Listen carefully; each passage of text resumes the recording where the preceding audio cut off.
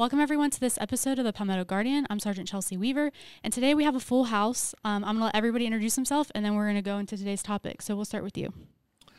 My name is Demetrious Evans. I've been in the National Guard for 17 years. I'm a recruiter for the Greenwood, Abbeville area. I'm Brandon Parker. I recruit out of Sumter. I've been in the Guard about two and a half years now. All my prior time was active duty. I'm Andrea Brunson, and I am the on-campus recruiter at the University of South Carolina. Awesome. Well, I really appreciate everybody coming here. We have a lot of good stuff to talk about, so we're just going to jump right in.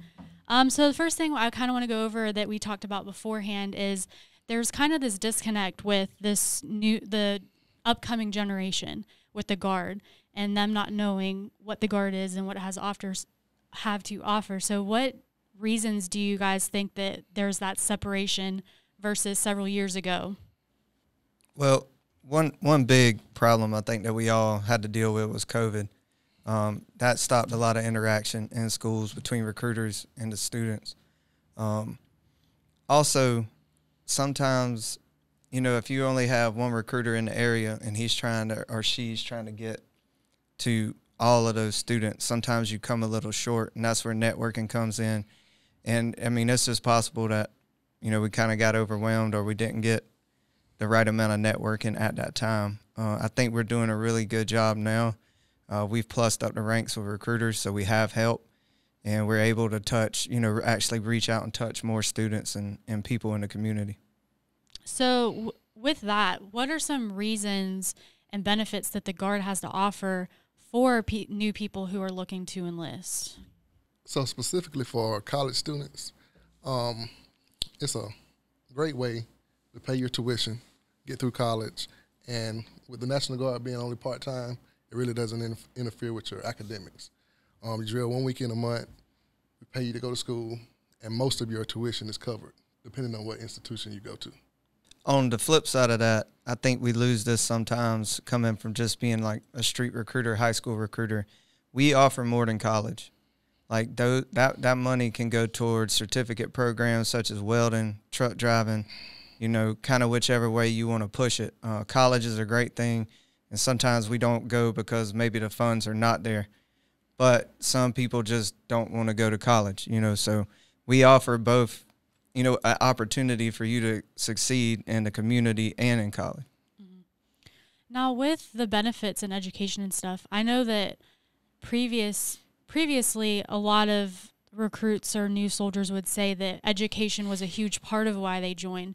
Do you think that there's other aspects of the Guard that makes them want to join versus just the education benefits? Absolutely. I think for me personally, one of the huge benefits was that my family is here and I get to still be here with my family. It's important to me to see my mom on Saturdays and see my dad on Sundays at church. So for me, one of the big things was that I get to serve here in my community, and I still get to see my family 365 days a year if that's what I want.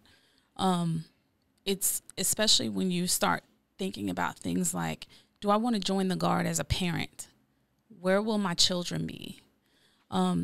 It's difficult when you start thinking about things like active duty versus the Army National Guard. I personally served on active duty, and whenever I got to a duty station, I'd have to figure out where my kids were going to go.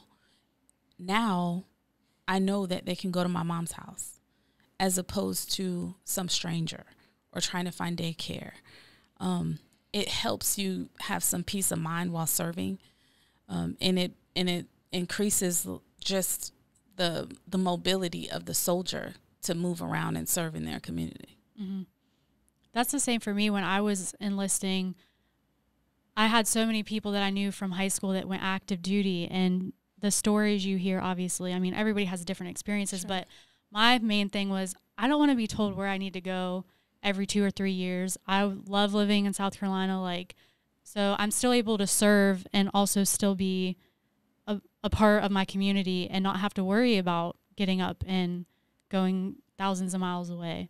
But I do kind of want to touch back on the part-time side. If we could just go a little bit more into the detail of that, because I think that that's a huge selling asset for people who are considering it, because you know that your unit is going to be somewhere within South Carolina. And the other thing too with that is the jobs. When I first enlisted, I was military police, and I didn't look into the other opportunities. It was kind of like, this is available, are you interested? And I'm like, sure, why not? I heard a lot of people have fun at training and stuff, so I was like, I'll do that. But I wasn't a police officer in the civilian world, so it's nice that you can also do something completely different in the Guard that you're not doing in the civilian world. Or there are people who do follow the same career path in the Guard as well as the civilian side, because it helps further their education, their experience, and all that kind of stuff. So I kind of want to touch on both of those. So yeah, for me, I joined the Army National Guard, as a military intelligence analyst. So that was a completely different job than what I did on the outside. On the outside, I'm a scientist, work in a hospital, laboratory professional, drawing blood, running tests, doing all those sorts of things in healthcare.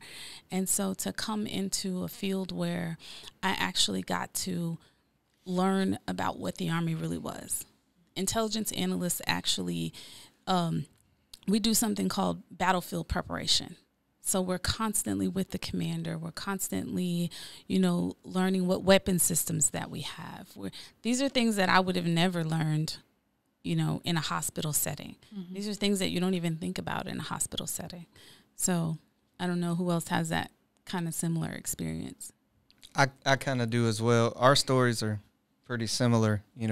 I was 8 years active duty as a counter intel agent.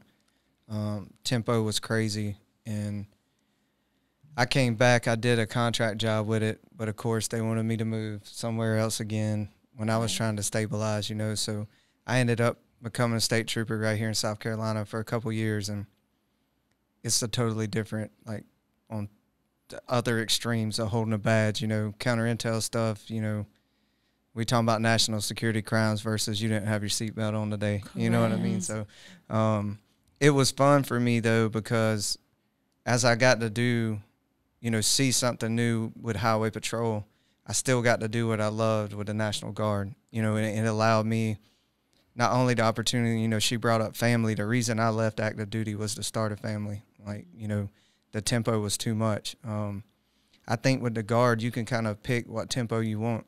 If you want to be more active here, you can sign up for different, things. And a lot of it stateside, it doesn't deal with, I think people got caught up with wartime mentality, like Iraq, Afghanistan.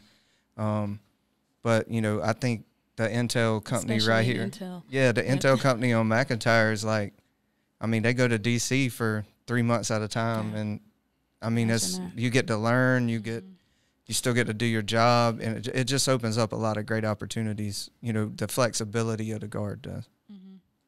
So besides the education benefits, being able to have a stable family life and all that kind of stuff, are there any other benefits for somebody to want to join the Guard?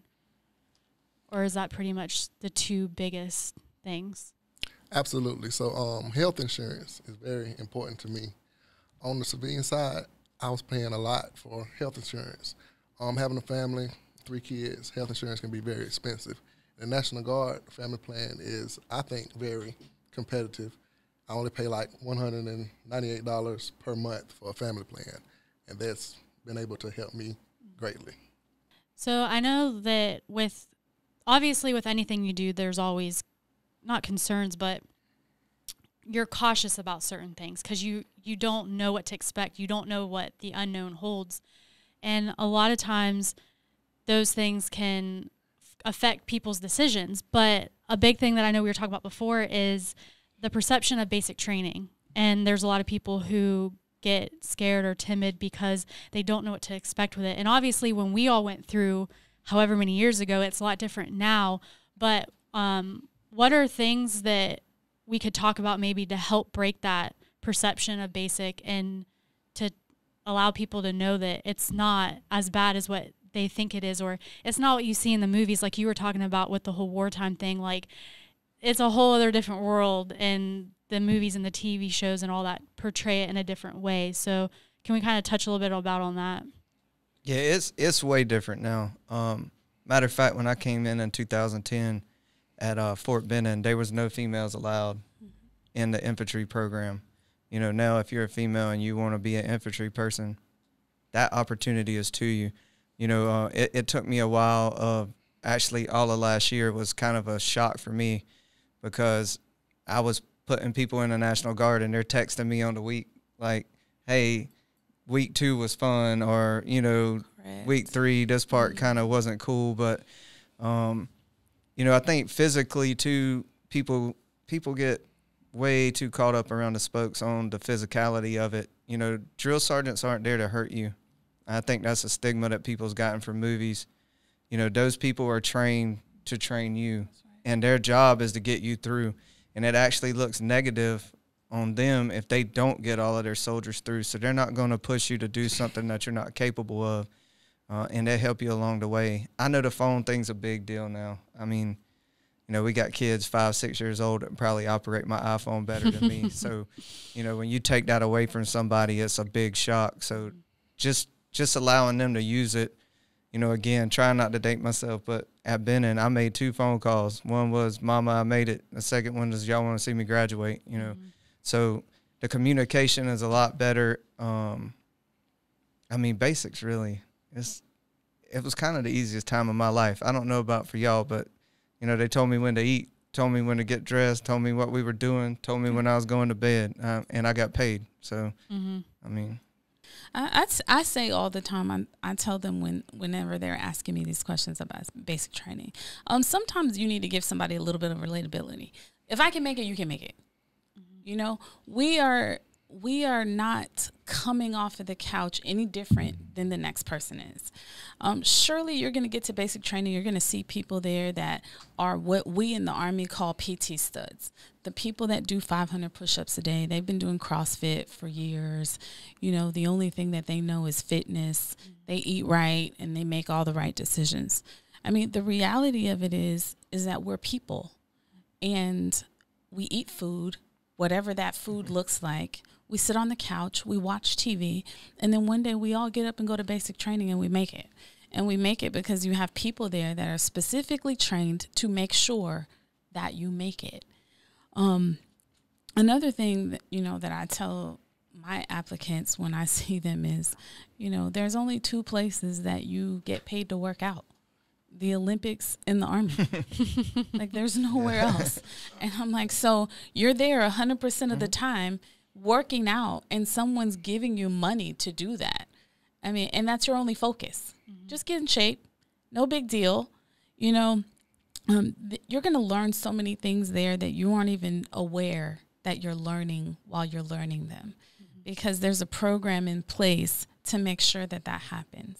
This is why when you do see your friends on the street and they come back from basic training, you're like, you're different. You're different. They don't notice it, but you notice it. And it'll be the same for you when you get ready to go. So, and a lot of the applicants that I work with are athletes. So I use that as a thing to entice them to go to basic training. Like, if you're an athlete, you're going to be challenged and you're going to be pushed. And there's other athletes there that are going to push you. And that's going to take care of the physical portion. The mental portion is going to come. Each week is going to get easier. The first 2 weeks is probably the hardest. After the first 2 weeks, you're going to move into some actual training. And the drill sergeants are really there to make sure you don't hurt yourself or hurt anyone else.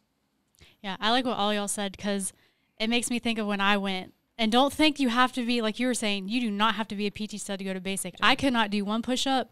I was probably 20 or 30 pounds lighter than I am. And by the end of it, I don't even know how many I could do, but I know I could do more than 1. Yes. So don't think like, and I like what you guys said, like, it's about the experience. You're going to do stuff you never thought you were ever going to do. The military has offered me, and I mean, it sounds like each of y'all, amazing opportunities that you never would have had if you didn't have these experiences. I mean, I've been able to go to different training because of being in the Guard. I've been able to have specific jobs because of the Guard. I've gotten free training to do my job. Yes. So, I mean, there's just so many good benefits out there, not just the education and stuff, which is great because obviously a lot of kids come out of school want to they don't want to have to worry about paying for college. So the Guard is a great option, but there's definitely a lot of other benefits. And I like what you're saying about basic, where they tell you what to do. They tell you to get up. They tell you when to eat and all that stuff. They make you do crazy stuff. Like I remember in the chow line, holding your cups a certain way, the spoon to the bowl or whatever type thing. And when you're doing it, you think like, this is the most stupid thing I could ever do in my life. Like, what am I doing? Yeah. But there's a purpose. It's like the Karate Kid. Mm-hmm. He's having him wax on. He's having him wax off. And he doesn't think that it's doing anything for him. But then in the end, he realizes that there's a purpose. And that's exactly what basic training is like. And everyone's experience obviously is different. And whatever your MOS is for your annual train or your AIT, your advanced individual training, right? Yes. Is going to be different. But you meet, like, I have friends from basic that I still talk to. Absolutely. And so you build that connection in those families that are always there for you, and you go through that experience together that no one else, a lot of people don't get to experience. Don't. So you build friendships and family as well, and you just gain so much knowledge. So it's just awesome. Right. And Sergeant Evans said something that kind of sparked something in my mind just then. He's talking about college and athletes, you know, and obviously if you can make it through football camp, you're going to be okay, you know, at basic. But I think a lot of young adults coming out of high school, they're really focused on, like, I'm going to be in the NFL, I'm going to be in the NBA, I'll get in a D1 scholarship. I don't think they ever think that they could do that and still serve with us. You know, I think they kind of get caught up about that. And that's one of the things I'm working really hard in Sumter right now, because I get a lot of people, it's like, man, I'm going to be D1. You know, it's like, well, cool, but do you have health insurance? You know what I mean? Like, do you understand? Well, we have athletes in the Guard that we've actually had on the podcast that I didn't know, but you make a great point. Like, you can still do both. Yeah, you can start your retirement while you're playing as a D1 athlete. Sure. And if it pans out, cool. If it doesn't, you still have that retirement, you still have that insurance, and you still have that backup plan. Because I know, you know, I don't know a commander around that if there was a D1 athlete, they wouldn't work with their drill times to make it fit around 100%. What the college is doing, you know, sports-wise. So that part, again, that flexibility thing, that ought to be the motto of the Guard, in my opinion, flexibility. Sure, right? Sure. So. And I just wanted to just add another thing, because sometimes I get females that have a whole lot of questions about kind of what we do and, you know, what those opportunities look like. And, you know, when Sergeant Parker's talking about, like, females can be infantry. When I came in, females couldn't be infantry. You know, when I came in, females couldn't be artillery. They couldn't be tankers. You know, they couldn't do so many things. And so as society has changed and evolved, so have we, you know, as a military unit.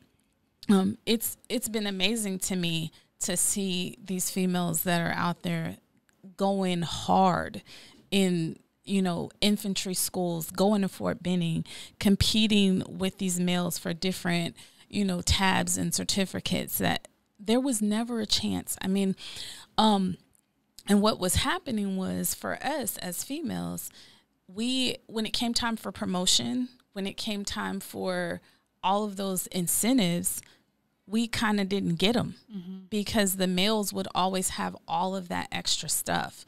And so I think that now that we're listening to no, we can do this thing too, you know, that's huge. And then the last thing that, you know, body type. So many times, you know, civilians will see certain people and they look at you where you are now, you know, and they say, well, there's no way that I could be there. They see us working out and they're like, there's no way that I can do that many push-ups, or there's no way, you know, that I could do that many sit-ups. And I think that sometimes just the reality of understanding, like, I didn't even know what a push-up was when I joined the Army. You know, I just was not that kind of girl. I wasn't that person. I couldn't run. I couldn't do any of those things. And I'm skinny, you know? So it doesn't matter, like, now the way that we have changed our PT and our athletics in the Army, you know, it really kind of equals out everybody and where you are and your strengths. and it really exploits your strengths in a positive way that I don't think that we had before when we were just doing push-ups, sit-ups, and running. They're focusing on nutrition a lot now too, which is definitely is so important. And recovery. Like we didn't have, there was none of that. Like if you got hurt, you just got hurt. but nowadays we understand, like if you get hurt, you need physical therapy. In my first 8 years, there was no such thing as a chiropractor, and now we have one on Fort Jackson. You know, so it's like you couldn't get cleared to go to a chiropractor, and now you have it. You have massage therapists and different things you can do.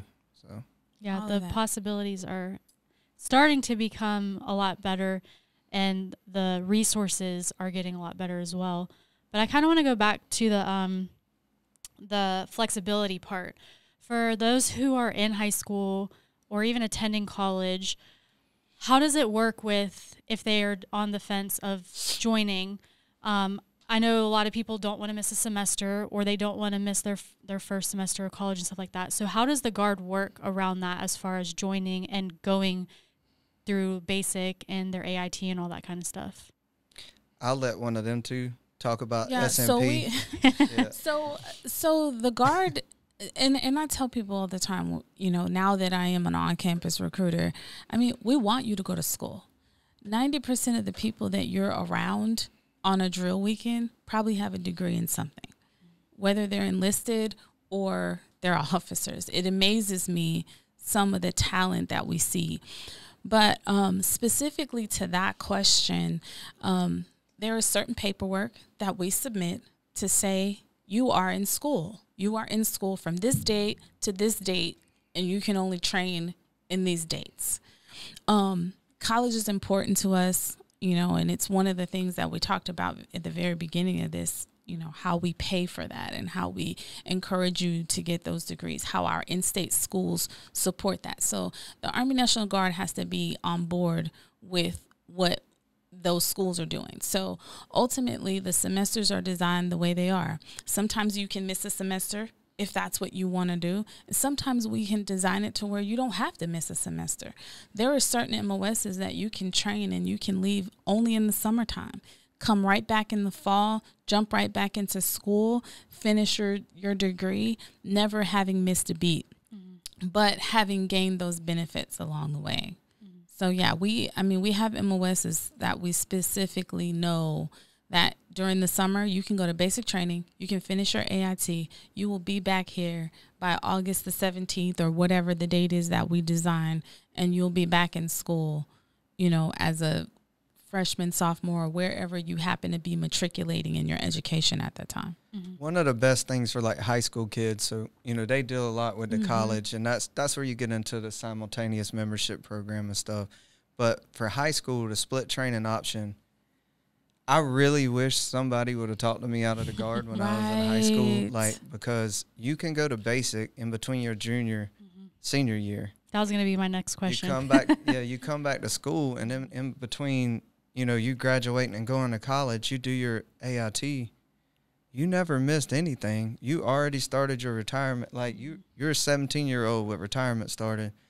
You missed no stuff, and you're getting your school paid for. Like, and really, by the time, if you start at 17, by the time you graduate college, like, you're up to re-enlist or commission. You know what I mean? Like, you're already on to the next part of your career with us while you start your new career in the civilian world. Yeah, you're going to high school and you're earning a paycheck every month because you're still going to drill through RSP, not your unit, until you go through your training. But that's a huge benefit. And like you said, I knew people because we had a big presence in our school with recruiters for the National Guard, and I was in ROTC and all that, but I was on the fence and I wasn't sure. And I saw some of my peers going, and they would walk around with their backpacks, and like they would go to drill on certain weekends and stuff. And now that and then after I graduated, when I decided, I was like, man, I would have already been in for like a year and a half at this point. Like, so, I mean, and not saying that people need to enlist at 17, because I mean, that's a huge decision, and you also have to have parental consent. But I think it's a great opportunity if it's something that you truly want to do and that you think will benefit you. it just adds on to the list of things that you can receive from the National Guard. Yeah. And that's huge. I mean, I'm glad that you brought that up because that's huge. Honestly, I mean, that's the ideal way to handle the beginning of your Guard career. I mean, I came from a street recruiter just a year ago, and I would tell the kids all the time, take the ASVAB now. Take it while you're in school. We can use that, that test that you took in high school. We can use that for your enlistment later. Like, do it now. Join while you're in the 11th grade. Because you don't even realize the opportunity that you're setting yourself up for when you do it that way.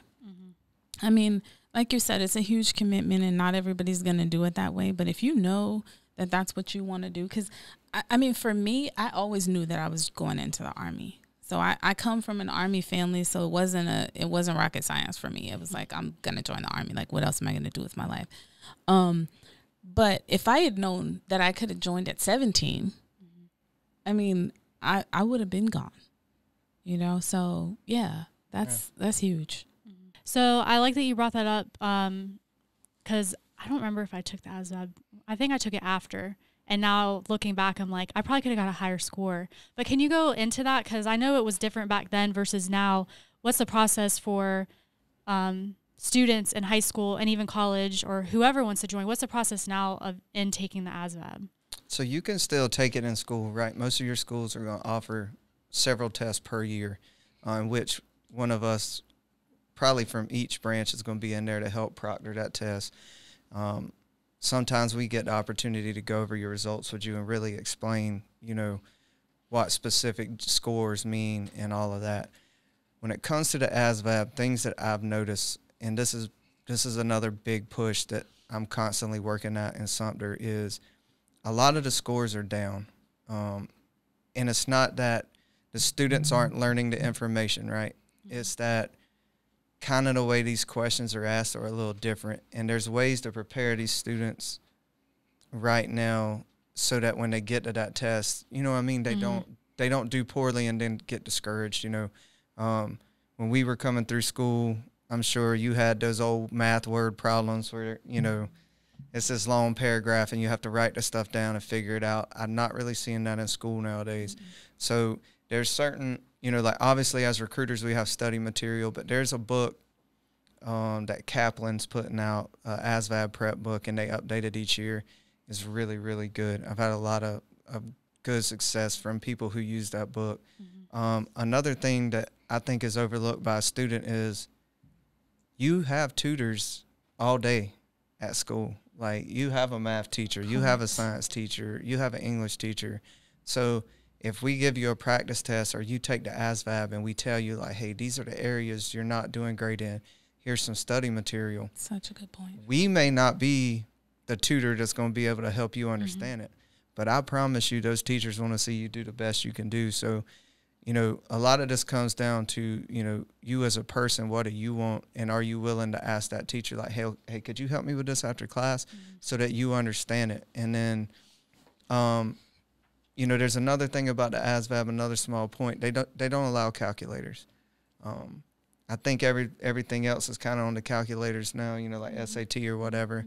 But that's something that we can overcome too. Like if we know you can't use it on this test, back in the day we did multiplication tables. You know what I mean? You can study that for a couple of weeks, and that'll just prepare you so that when you start working out those problems, you can do that quick math and get there. Also, it would be very beneficial, if there's any parents listening, if your child wants to take the ASVAB, like don't kind of push that to the side on them and then make it not important. You know what I mean? Because this is something that they may want to do, and as a parent, you can help your child as well. I think my baby's about to be 2, but you have older children. I think you end up becoming a teacher by the time they get to a certain age, so there's a lot of help that it's just us all coming together, you know what I mean, to help these kids get where they need to be. Yeah. I like that you point out the importance of the ASVAB because I have found that there are times that people just don't take it that seriously. Sometimes, they see the Army, they see us on our drill weekends, right? They see us playing, they see us laughing, and they see us having a good time, and we look like we're a super fun organization, which I would 100% agree with. But they don't understand that there are tests and specialties that these people in this uniform have had to endure to get to those jobs and those positions that they had. And the ASVAB is that first step. The ASVAB is an aptitude test that tells us what jobs you will qualify for. And when we say qualify for, we mean that we want you to go to an AIT and we want you to be successful. We want you to have a job that you can excel in and do well in. So we test you to see how many of those different occupations that are out there that would maybe fit kind of the criteria for, your intellect or how you think or how you kind of work problems or what your mechanic ability is. I've seen people that do very, very well in the math portion, but not as well, in the reading portion, or do, amazing in the arithmetic portion and not as well, in the reading portion. And it tells us something about the way that you think. And kind of the way your brain operates, so that we put you in the right job, so that we're not asking you to do something that, is going to hurt your self-esteem later because you didn't do well.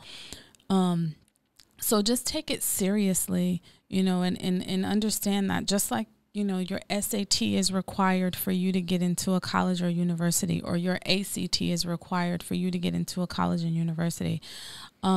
This is a professional organization. And, we too have that entrance exam level test that we require for you to get into this organization. I like that you were talking about the changes in school and stuff, because, this whole podcast basically is about how it's evolved. Everything's evolved over time.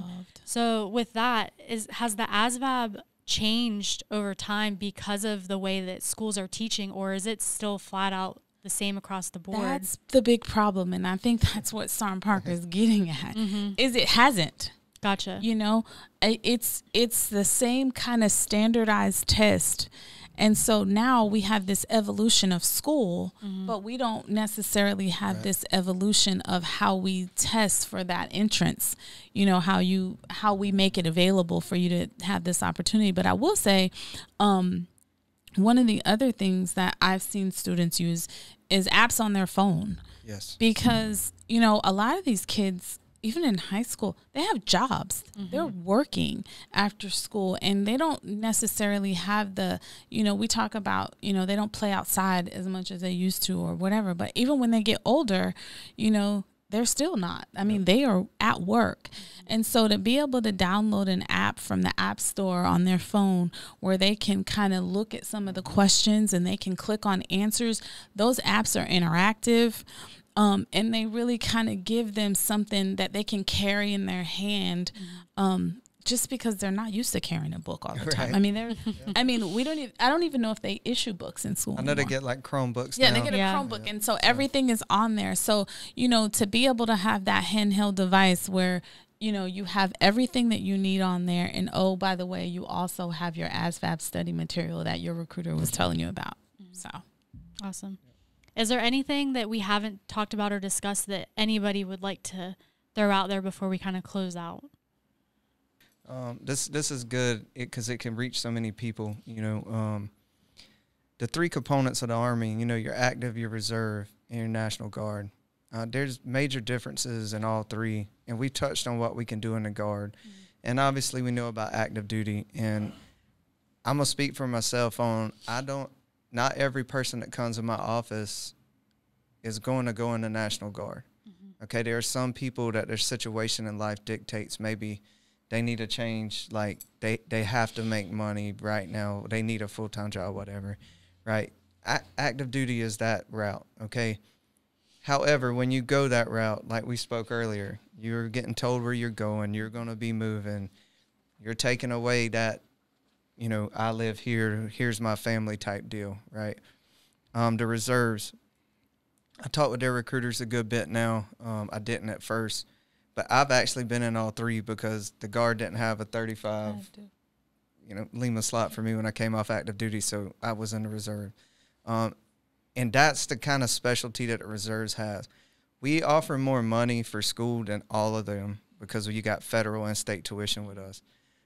So if you're going to do part-time coming out of school, the Guard is the way to go. There's certain specifics when I talk about the reserves, like availability of a job coming off of active duty or something, then that's kind of your route, because they have more opportunities on that side. But it's just been really important for me to actually discuss this because you can get a recruiter to come through and they give you like 3 or 4 minutes and you're like, man, that's awesome. But they didn't really tailor it to you and what you needed in your life, and that's where we talk about flexibility. The majority of the people here, they may want to move a little further off, like away from mom and dad or something, or out of their town, but they're not really ready to, hey, you're going to Alaska. 3 years later, you're going over, and that's another thing. Like everybody tells you, oh, you're going to Hawaii and Germany and Japan. No. But you have those opportunities to do that stuff in the National Guard. And I think that sometimes we do overlook that. I mean, you touched on it a little bit when you were talking about ADA and Intel that they deployed to D.C. I mean, that's huge. That we in the Army National Guard take care of this country specifically. We take care of our states specifically. I remember I was in the Guard in 2015 when we had the flood. And a lot of people, they can't tell the difference between who we are because we all wear the same uniform. And that's just, what you talked about, us being under the big Army umbrella. And so you don't know if somebody's Army National Guard or whatever. Right. But, I will tell you that at that time, Fort Jackson was closed. It was the gates were locked. You could only use the facility, if you lived on that facility. It was the Army National Guard that was outside in the community, doing everything from getting cats out of trees to getting people out of their flooded homes. And so I just want to make sure that, people understand that that's us. Yeah. That's your Army National Guard. That's your South Carolina Army National Guard. That's our mission set. That, our helicopters were flying into these locations. Our medics were the ones that were treating patients when, the hospitals were closing down to people during the pandemic. Our medics were on active duty doing that kind of stuff. Our truck drivers, when there were no other trucks moving on the roads, and things couldn't get delivered, we were the ones calling up our 88 mics and saying, can you do this delivery? Because they are truck drivers. They are CDL holders. And so when the world can't do whatever it is that they need to do, it's us that steps in and says, okay, yeah, we have truck drivers. We can deliver this material to you. We have medics that are professionally trained to do specific jobs. We have MPs. Our military police are the ones that were pulling security during the flood in locations where you couldn't have civilians out pulling security because it wasn't safe. You talked about being an MP. You were probably one of those people that was sleeping in the armories. Sleeping in the Humvees. Sleeping in the Humvees, pulling security because we just couldn't have our civilians out in that weather, in the danger. They're not trained for that kind of stuff. That's what we do. Our girls and boys that you see walking by you in Walmart all the time are the ones that on Saturday and Sunday put on that uniform and they morph into a completely different being. And so, when it was time for the flood, everybody was on, When I was with Highway Patrol Hurricanes, we worked hand in hand, with the Guard, Highway Patrol. They would help road closures or whatever. We needed to detour stuff, the Guard was there. And that's another thing, I think wartime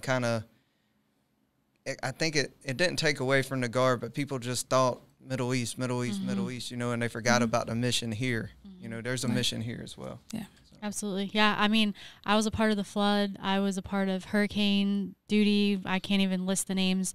And I've had opportunity as public affairs to go to Jordan, like not a deployment, like just a training opportunity. And we have units that go to Germany, like you said, that go to Poland, that go to Alaska. Like, people think that just because you're stateside and you're part-time doesn't mean you don't get to experience things that you would if you were active duty. And having to relocate, like, people still travel and go see things that they wouldn't get to see because of the training and stuff that we do and the partnerships that we build.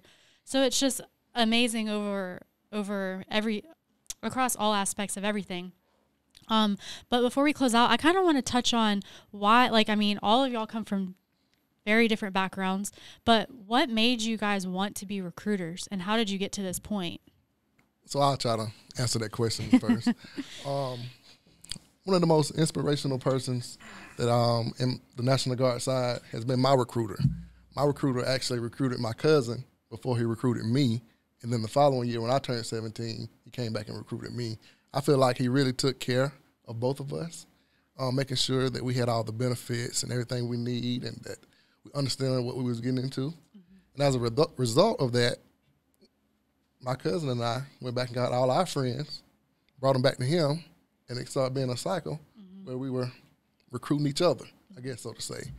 And I wanted to provide that same service that I got, helping young people choose their careers and get a jump start to their life. So that's kind of why I wanted to be a recruiter. My wife finally got pregnant with our child after trying for like almost 11 years. And, you know, we didn't think we were going to have a kid, so I was just kind of following the contractor money, you know, making money, having fun.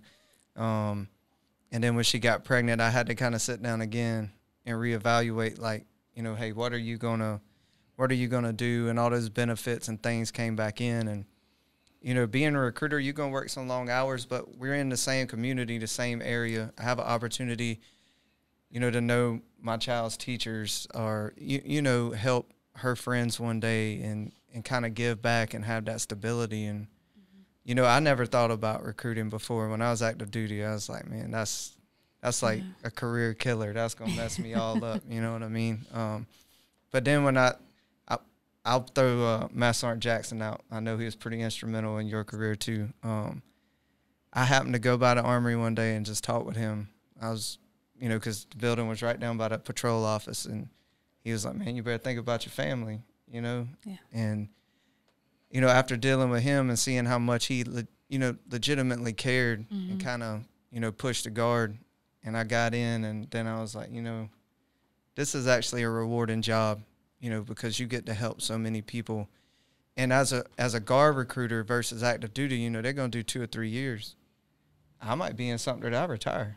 Mm-hmm. So I'll really get to watch them, you know, I might get to see a kid from 16 get a master's degree, you know what I mean? And that's the older I get, that's the more important those things are, because those people are who's running the country next, the state. So he and I have the same mentor. That's why we're kind of like the same person. Yeah. In the same background, which is crazy. But for me, I really wanted a challenge. Like, you know, I heard a lot of things about recruiting and, you know, people saying, well, it's going to be so hard, you know, and like what Sergeant Parker saying, a career-ending move, right? If you don't make it, then you just don't make it. And I'm like, but this is me. Like, I make it. But moreover, once I started recruiting and I realized, like, I was really changing people's lives. And I don't think that I really understood that before I became a recruiter. I didn't understand that I would be sitting in living rooms with people and their families where they would look at me and say, if I don't join the Guard, I don't have anywhere else to go.